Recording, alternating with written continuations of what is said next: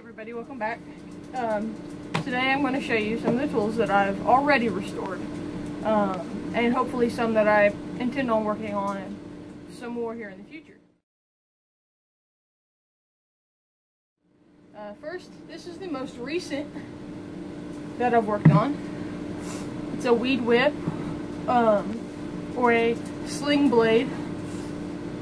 I got this, like most of my tools that I've restored, at a local peddler's mall, which is a lot like a flea market. When I got it, it was covered in rust.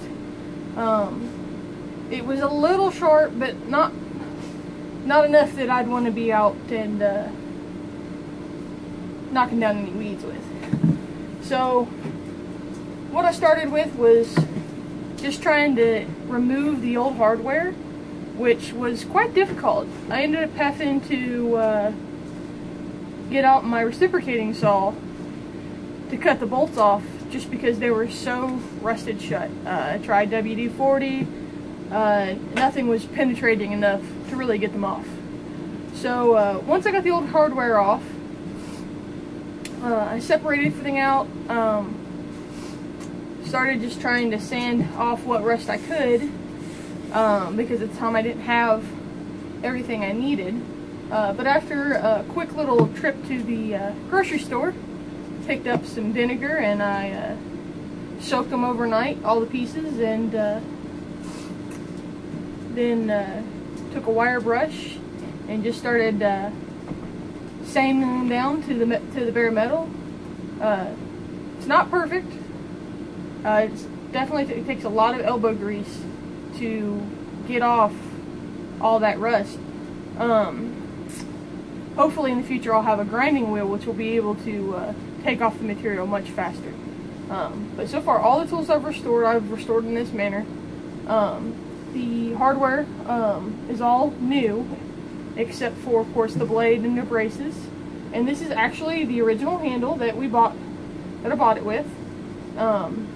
Wasn't sure if I'd be able to salvage it, but it had some good sturdy wood underneath the surface. So, but basically what I did is, after I cleaned off all the sand, or I'm sorry, all the rust, I coated it with some WD-40 just to work in some oil to help keep it from rusting again. Wiped it back down, spray painted it with some primer, and then once that dried, I spray painted it again with some flat black paint. Once I got it painted, I set it up in my vise, which is behind me, and began using a mill bastard file and a taper file to sharpen the edges. You can see that there. I don't know if it's coming across on the video. And it's a little cold now. We're in Kentucky, so I don't really expect to be able to test it out anytime soon. But come summer, hopefully it'll take care of the little bit of grass that we have. We don't have much of a yard, so we can't really reason to get a full-on lawnmower, which that's alright. A little hard work never hurt anybody. This handle, I used my draw knife that I'll show you here in a little while to take some initial chunks off to make sure that there was some solid wood underneath there. My draw knife needs a little better sharpening. I've not successfully honed my sharpening skills just yet before I'll be able to use something like that effectively. So after that, I just took some various grits of sandpaper and sanded it down, and then I used some boiled linseed oil, and it turned out quite nicely. It's got a good feel to it, and it's nice and sturdy. Definitely looks much better than what it did when I first got it.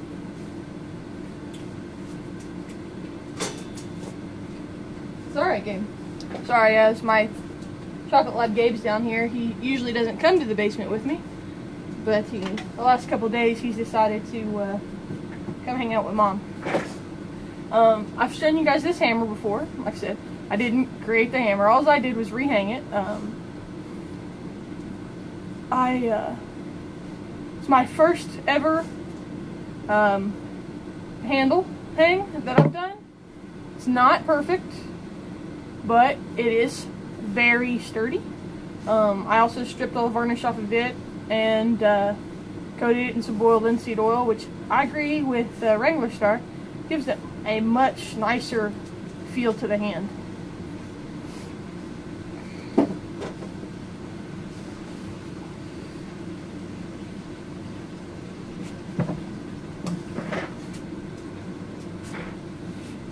This here is the draw knife. I found this at a Peddler's Mall. Well, it's not really Peddler's Mall. It's an antique mall that is up in Ohio. My mother showed me it. Couldn't pass it up. It's a unique find. It's got adjustable handles. It does have some pitting that, you know, but that's okay. It just gives it some character. It is going to be usable. I just need to, like I said, hone my sharpening skills a little better. And part of it too is this handle is still loose because I do not have a torch or anything to heat up this metal to reshape and squash this bolt so that it gives a nice tight fit. It's been that way since I picked it up, but hopefully soon I will be able to finish my restoration on this. It is not, you know, super shiny. I didn't do a super mirror polish on anything. Mirror polishes aren't something I'm a bit concerned with. I'm more about functionality. I want tools that, you know, they look like they've been used because they're gonna be used.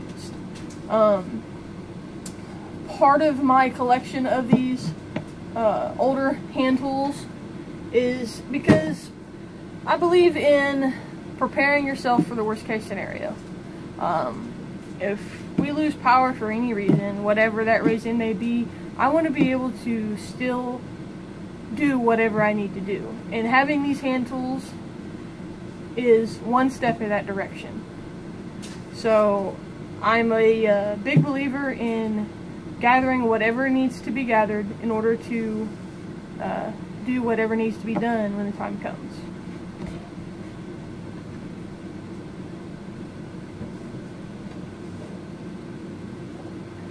One of my more favorite finds, this I didn't really have to restore much. All I really had to do was clean it up. I was really surprised to find this in the condition that it was in. But this is what I believe is a Stanley Sweetheart hand drill. Colors are all original. You can even see the branding here on the handles. It works well. However, I do not have decent bits for it. I'm hoping that I can pick up some better bits along the way so that I can utilize it a little better. I find that when I don't have proper bits, that it slips because they are just not sharp enough for the lack of force that, because the bits I have are for a power drill, a battery operated drill, and I just don't generate the force needed for those bits to operate. If you think I'm just talking out my rear end, please comment below, because I mean, if you have any knowledge that could help me understand that better, but as far as I can grasp, that's what I think is happening. But yes, I believe this is a Stanley Sweetheart, because I'm pretty sure that anything with the red handles and the blue color is typically a Sweetheart model.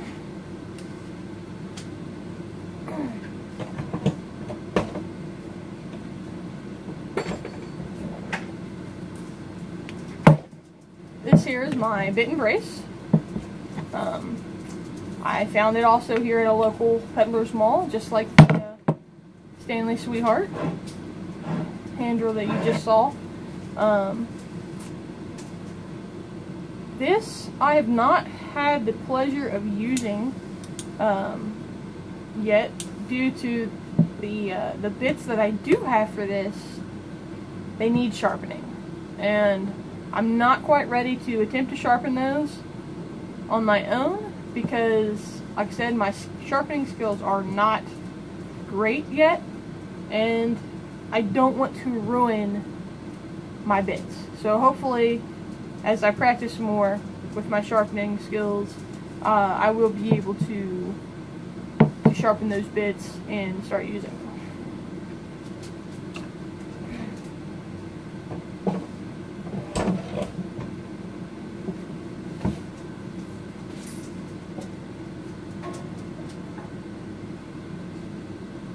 One of my more favorite finds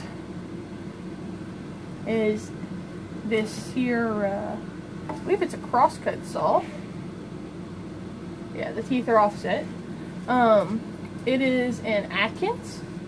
From what I understand, is Atkins was a very high quality saw maker back in the day, and probably still are today. I'm just haven't done a whole lot of research. I found it at the Peddler's Mall. It was covered in rust. You could just vaguely see the logo here, which, let me see if I can bring that into focus for you. But it's got the Atkins medallion here. The handle, I'm assuming, is the original handle because everything, all the medallions and the screws fit it perfectly. It's in great shape. I do plan on sanding it down and maybe putting it in some boiled linseed oil instead of this varnish, but I haven't got around to it yet. But this saw was covered in rust, and just with a little oil and some elbow grease, and some sandpaper, and it came nice and clean. And it is sharp. I have used it, however I don't have, it's so long, I don't really have much of a decent space to utilize a saw quite this big. So most of my saw work, I use my miter saw from my grandfather.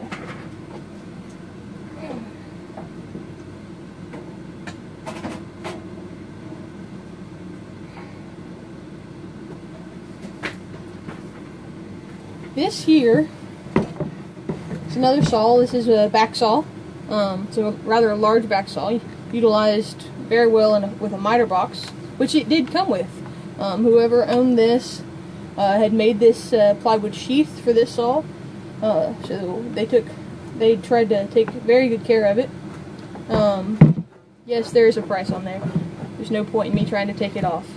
But this is a Diston saw. The Diston company, right here it says established in 1840. This is a number 4 back saw. It also has all the original pieces, the medallion, and this saw, it was covered in paint here at the handle. The rest of the saw was still in really good shape. It was somewhat rusted, which some of my photos you can see on my Instagram and such. You'll see what it looked like. It didn't take a whole lot in order to fix this saw up.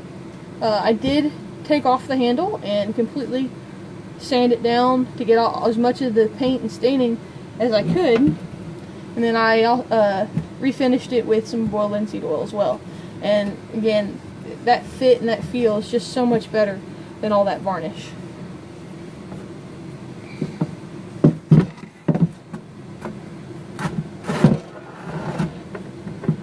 If you're gonna get these older tools, take care of them, because they will do whatever you need to do as long as you take care of them and keep them from getting damaged, which is one of the reasons why I continue to keep this sheath. I worked hard on scrubbing out all the rust on this saw, and I want to take care of it. It's one of these things that it's part of my collection of these tools in order to accomplish this dream I have of woodworking. And the last thing I want to do is damage something that I've put so much work and effort into.